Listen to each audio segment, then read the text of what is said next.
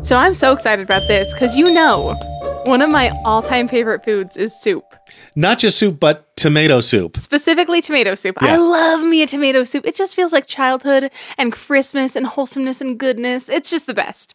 But the funny thing is, I actually heard about this way back before it opened from Jolyn Thomas's, my friend over at KID, her husband. I don't think he knew who I was. John. Yes, John Thomas. So John's a pretty famous attorney at this point. He is. Not only did he represent Christopher Tapp, and that was successful. Right. He represented Lori Daybell Vallow, and we all know how that turned out. Right. And I want to point out that that's so important. At the end of the day, the fact that he represented her and was able to provide her sufficient counsel meant that she couldn't file for a mistrial. Right. And that means that she's going to stay in jail. Well, and also, someone had to do it. Someone had to do it. And she's in jail, so you're welcome. So justice was served. Yeah. So I happened to be in a conversation with him a while ago. Back before we knew who each other was, we just sort of ran into each other on the street. And he mentioned that he was going to open something called the Give Back Soup Shack. And I was like, oh man, I'm so excited because I love soup. And also, can you send me a link or something when you do? Because I've got this podcast and if it's good, I'll say something. Anyway, we finally had a chance to go. And it was pretty freaking good, dude. It was delicious. Yeah. I'm sort of a hungry man. Yes. And I don't think soup is a meal. But for me, it was a nice snack. Let's see.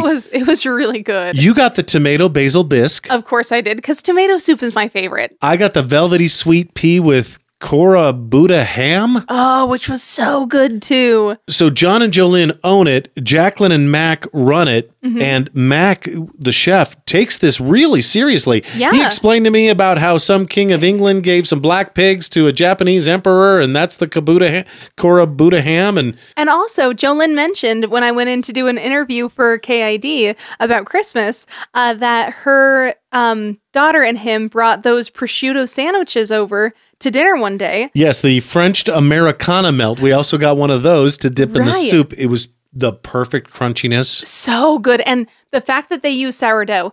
Every good chef uses sourdough. Agreed. It's got so much flavor. And that prosciutto, and I believe it's you like the Beecher cheese. Yeah. Yes. It was that. Yeah, the flagship. So it was just a hot take on a ham and cheese. Oh, it was so back to the croque monsieur. Yes. Yeah. Yeah. The crunchy French mister. the crunchy gentleman. Yeah. Yeah. But anyway, she basically said that they brought that to dinner one day and she was like, this is amazing. You should add this to the menu.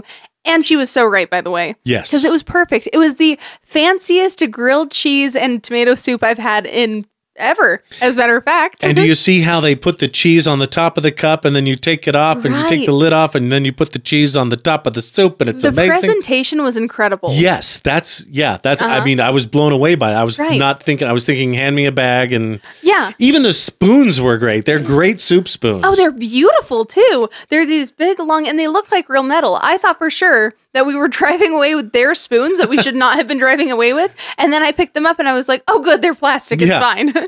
Yeah, but the soup was amazing. I have one note. Oh, you do? Now, here's the thing. This is a very personal note. I don't know that everyone will agree with me. Okay.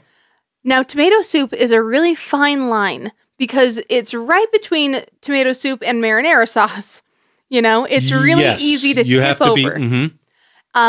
They did not get into the marinara sauce category, thankfully. It tasted fully like tomato soup.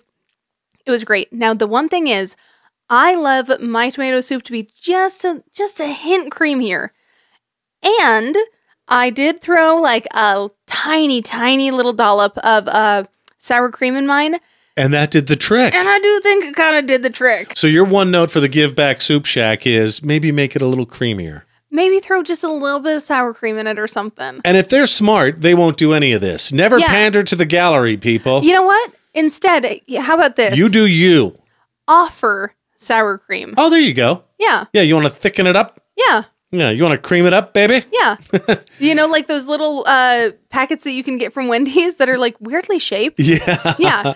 Offer me one of those. I will be a happy camper. Okay. Because really, the soup itself was amazing. The flavor was there. Yeah. You know? It was a great experience. So glad we tried it. And you know what's super cool is, do they have a different charity every month? Yeah. That's the give back part of the Give Back Soup Shack. Yeah. And this month, I think the month of December, it's the Bonneville County Jail's Ignite program that helps inmates. Right. Super cool. Here's the menu. So Give Back Soup Shack, you are IFAF this week. Crisp high 5, 20 on finger gun salute, pew, pew. And chef's kiss.